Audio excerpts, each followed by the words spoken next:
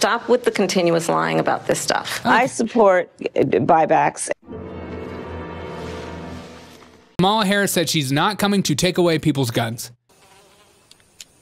That is one big pile of shit. And she said, in fact, I am a gun owner myself, which I thought, prove it. What gun do you have? What do you carry? I don't freaking believe you at all. So maybe Donald Trump isn't so crazy. Maybe Donald Trump doesn't make up every story like you pretend that he does. I don't know what I said. I don't remember.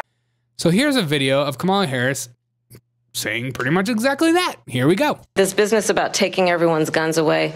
Tim Walz and I are both gun owners. We're not taking anybody's guns away. So stop with the continuous lying about this stuff. I support buybacks, and it's something I'm so passionate about and so looking forward to being president to address. We've got to deal with this. How mandatory is your gun buyback program? It's mandatory. Oh. It's a mandatory buyback.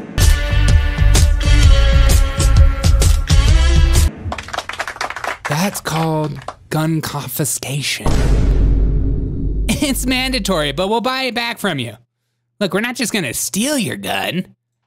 We're gonna mandatory take it away from you. Again, don't listen to politicians, especially in election years. Fact check them. Look up old stuff. Make sure what they're saying is honest and true.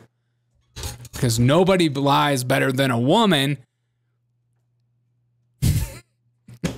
A Democratic candidate that is running for president who has nothing to stand on but herself. She constantly changes her opinion. She constantly changes the way she believes stuff. She's a liar, and she's a good liar.